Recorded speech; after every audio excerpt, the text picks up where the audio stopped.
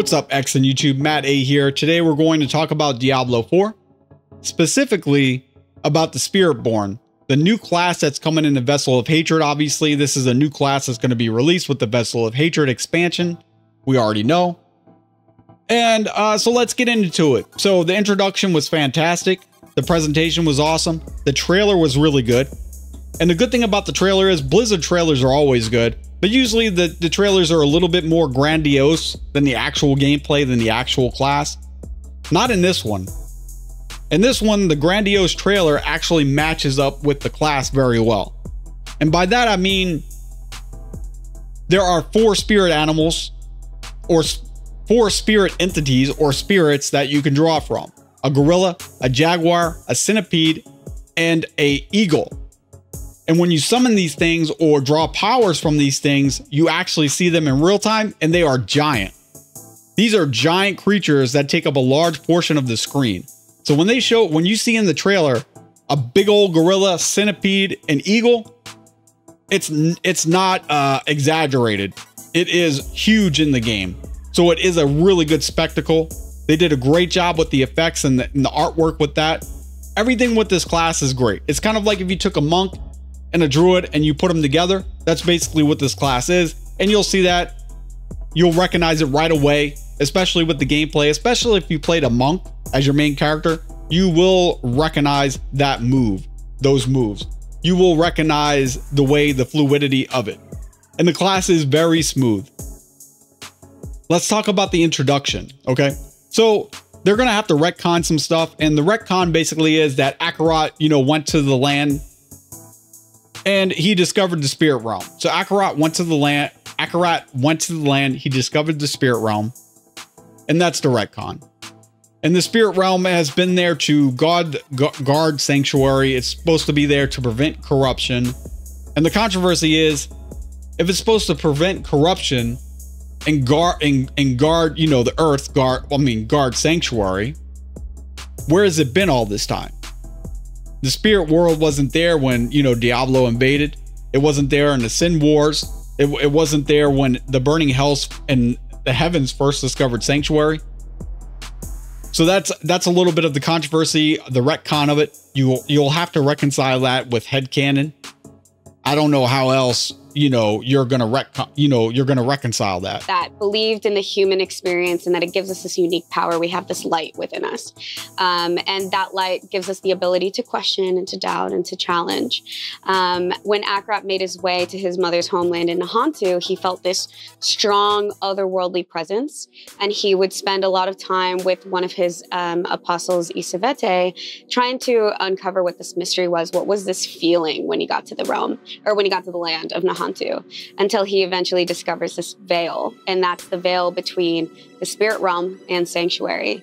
And he realized that this was this untouched place from neither angels or demons. They had never really had any sort of influence there. So Akarat and his dedicant Isavete would spend a lot of time studying, and he would be the first person and living being to cross this veil. When you're playing Diablo 2 now, or Diablo 1 or Diablo 3, you're just gonna have to kind of go with it, right? You're just gonna have to be like, okay, there is a spirit world. They do mitigate that a little bit by using Akarat.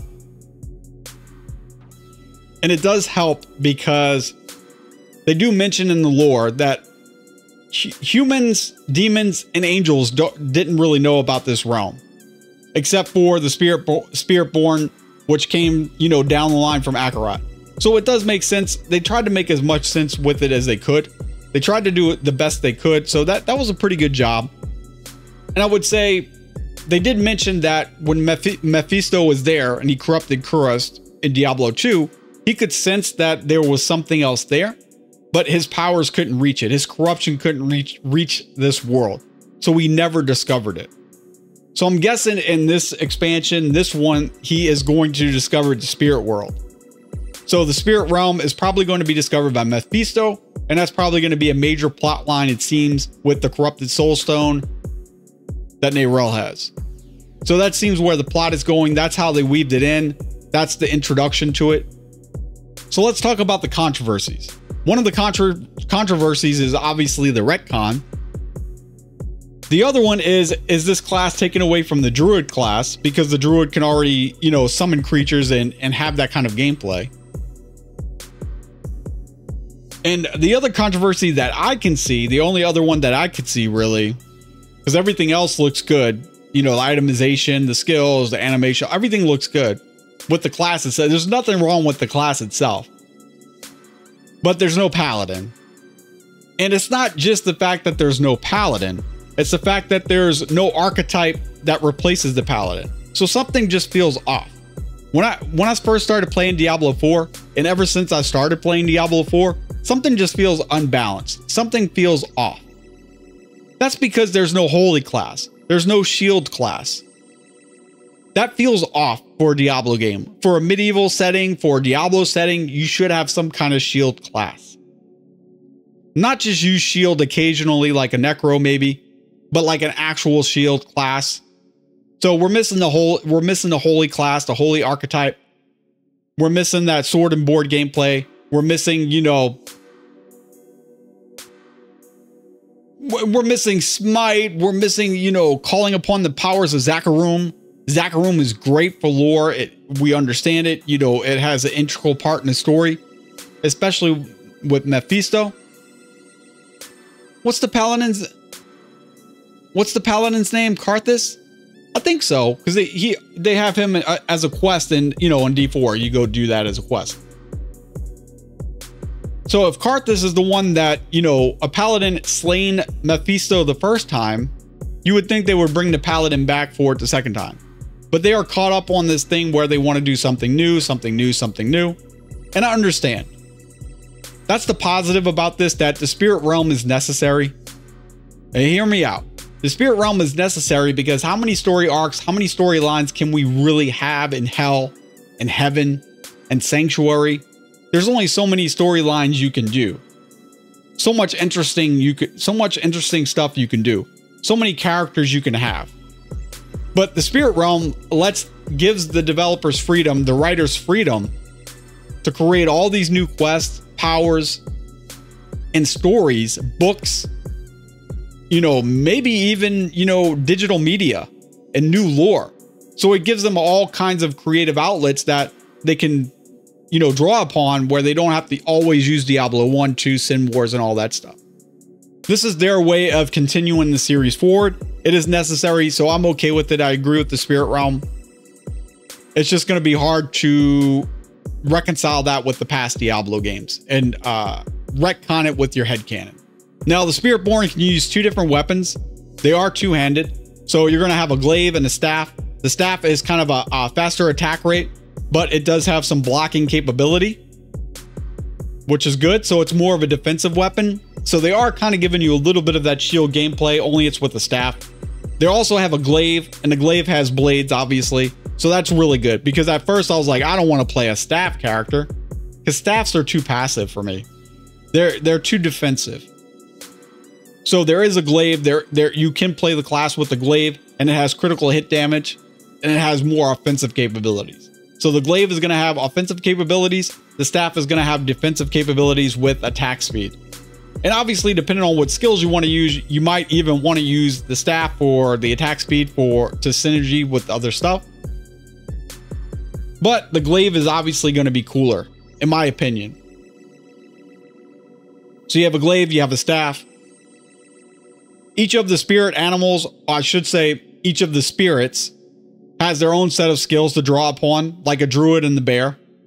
Jaguar is, as we've kind of touched on before, it is sort of this manifestation of just like the hunter. It's exhilaration, it's violence, it's aggression. It's attacking repeatedly, kind of just constant pressure as it's going. It's got these ramping mechanics to it. It's got lots of kill streaks. Mechanically speaking, the way we've kind of translated this, its primary focus is attack speed. And it chases that through a new keyword and mechanic that we call ferocity.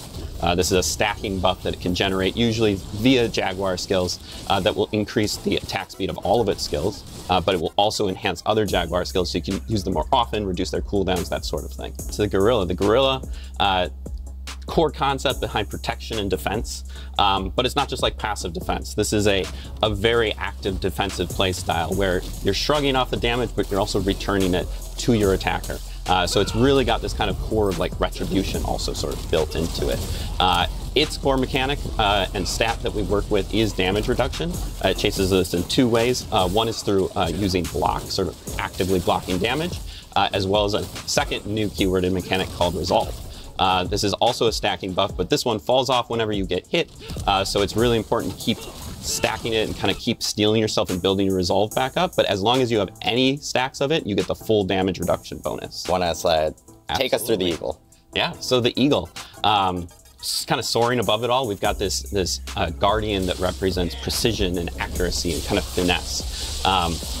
Its ability, its freedom of movement, like a lot of the movement that the class has is very aggressive, very in your face, and the eagle really is able to kind of take that to another level and kind of go wherever it wants. In addition to that, it can also sort of like extend its attacks to sort of pseudo-ranged playstyle. Allows it to really like prioritize a target and sort of like hit from anywhere. So its core stat that it cares about is movement speed. That allows it kind of, like I said, able to kind of go anywhere it wants and sort of tactically reposition on the battlefield. And that is the centipede. So Bjorn, how's the centipede play out? Yeah, so moving to the centipede. The centipede's very unique. It represents this sort of abstract concept of the cycle of life and death, and the way we've kind of chosen to interpret that is that it's sort of this epicenter of attrition, but it's also like really about just kind of like this endless or inescapable sort of persistence. And that's like really bad for your enemies, but kind of really good for you. So its core mechanics that it works with that persistence is damage over time, poisoning, crowd controls, that sort of thing. But then it uses those things to sort of empower and sustain itself. So also like leeching life and that sort of thing back to you, sort of draining your enemies as you kill them. So moving on to just a quick example, Stinger is our core skill for the centipede. This one does a large amount of damage in a small area in front of you, but the sort of interesting thing about it is that that damage will also echo out to any nearby poisoned enemies. So it kind of has this adaptive, like dynamic aim, like range that it has, sort of depending on like how much you've been spreading your poisons around the field. So it can like basically like hit the whole screen if you really want to. Another skill example that we have would be Scourge. Scourge kind of takes that sort of like oppressive control that the centipede has, and it will fear and it will slow and poison enemies and sort of disrupt any kind of like strategies they might have going on and just sort of allow you to turn the tables on them. And then finally, we have the ultimate skill, bringing in the centipede itself onto the battlefield. This is the Devourer. Poison laser beams, globs of poison everywhere. Just the centipede kind of wrecking the entire battlefield. It's got upgrades which will also allow it to instantly execute enemies who have been fully poisoned, sort of helping the cycle of life and death to speed up a little bit there. Yeah, this is clearly our most Diablo Guardian that we have. So if you're using Jaguar skills, it's going to draw on the spirit of the Jaguar, which is fire. If you're using the Gorilla, you're going to draw on the spirit of the Gorilla, which are defensive skills. Barriers, overpower, you know, things like that. If you're using the Eagle, you're going to draw on attack speed. You're going to draw on mobility, attack speed, positioning in the battlefield. You're going to have like they show some of the attacks, like a feather attack where, you know, it loops around and comes back, which is really cool. I like that. That's probably going to be OP. And finally, the coolest thing that they did. Now, this is really, really cool, okay? And everybody is probably going to play this because it's the coolest. It's just the coolest thing. It's actually a centipede. When you're thinking of spirit creatures, you never think of a centipede. That is so cool. Props to them for that. This is the coolest thing in Diablo. The coolest thing that they've added to Diablo 4 is a spirit centipede. And this thing is huge. When it comes on the battlefield, it shoots out poison. It has an ultimate ability where it pops on the battle. You see this giant centipede shooting out poison. It's great. And all of the centipede skills are poison based. That's really cool. Because I think overall poison is underutilized. So it will be really cool having, you know, the centipede skills to have the poison attacks. Now, during this reveal, they didn't show the skill tree completely, but they did show off a lot of the skills. So they did show off some of the Jaguar skills, Gorilla skills, the Eagle skills, and the Centipede skills. The Centipede skills obviously stole the show. The Centipede steals the show because it's so unique and so odd. Having an Eagle, yeah, okay, we expect that. Having a Jaguar, okay, typical. Having a Gorilla Spirit, okay, typical. Having a Centipede, I mean, dude, that's just cool. You gotta admit, that's pretty cool. So overall, I give it an A+. I give the class itself, okay, is a 10 out of 10. The class itself. Because of the controversies, I would say that the whole edition goes down to a 7 out of 10. And I would say that the presentation is obviously a 10 out of 10. Blizzard presents everything amazing. We do get to see some of the skills have synergies. So you could synergize, you know, Jaguar synergizes with Eagle, Eagle synergizes with Gorilla, Gorilla synergizes with, you know, Jaguar, and they go back and forth. They cross synergize with each other. That's part of the skill set. As far as I know, like no other class really has synergies like that. In some way they do, you know, in some way the sorceress does, and you know, in some way, you know, other classes do kind of synergize, but not in this way. So they do have synergies. And what that makes me wonder is, are they adding more synergies to other classes like they did in Diablo 2? Are they adding synergies in this expansion? I hope so, because that was one of the most interesting things about Diablo 2. Because you have to pick certain choices, certain skills can lead to certain metas based on the synergies. So if they add synergies, that'll add a whole nother set of dynamics with the game, on top of the uniques, on top of the legendaries. You'll get all that. You'll get that ability, you know, to make your own class and have more dynamics with the gameplay. Because if they're not adding rune words, they're not adding charms, what else could they add from Diablo 2 that Diablo 4 doesn't have that would add dynamic to the gameplay and skills? Synergies. So my theory is that there are going to be more skill synergies with all the classes. That I believe that's going to be the expansion with the skills. I don't think we'll see too many skill changes, but I do think there might be synergies. There might be synergies with these other classes, which would be cool. If they do that, that would be great, right? That would be great if they do that. Let's just say that, like with most classes they first introduced, this class seems really OP. They also showed off a little bit of the itemization. They showed off some unique weapons. And let me just say, we all know this, but the class is going to be OP AF. They always do this with a new class. They always make the new classes OP. So everybody wants to buy the expansion. Everybody wants to play this class so they can get the OP skills. We're gonna have the Eagles, the Gorillas, the Jaguars. Everything's gonna be OP with this class. You better believe it. You better believe this class is going to be OP. You can already see from the gameplay, you can already tell it's gonna be OP. But that's not a surprise. They do that every single time they add a class. It's always been that way. Well, not always. Because in Diablo 2, when they added the druid sucks. Still the worst class in Diablo 2, honestly. Well, the Necro isn't that great either in Diablo 2, but aside from that, usually when they add, you know, a class, it's usually OP. At least that's how they did it in Diablo 3. You will see the gameplay, you will see the skills, and you'll notice one thing that it just reminds you of the monk. They tried to sidestep this issue. They tried to get around the fact that this looks almost exactly like the monk gameplay. And they do show behind the scenes, which is really cool, that because we've never got to see this before for a Diablo character, to my knowledge. They show the animation, they show the artwork, they show the design, they show all of the concepts behind the scenes, how they developed the move sets. They kind of developed their own martial arts that looked really cool based on some real life martial arts. So it's kind of like a mixture of different martial arts to get the move set, to get the skills. And it's very, very fluid. The gameplay, the character, the animations, everything's fluid. Like I said, this class is a 10 out of 10. It just has some slight controversies with it.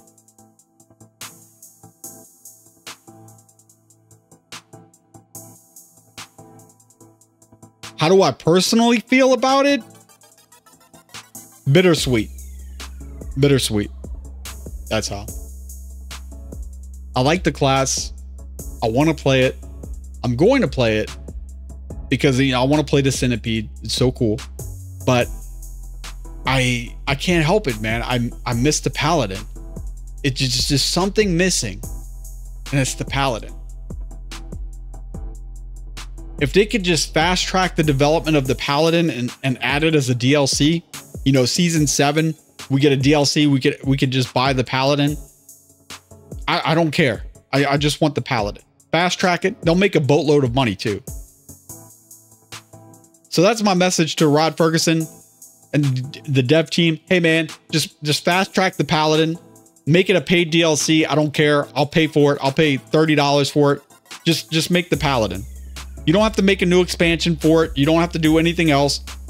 Just make the Paladin class, put it for sale, let us buy the Paladin so that we have the Paladin gameplay.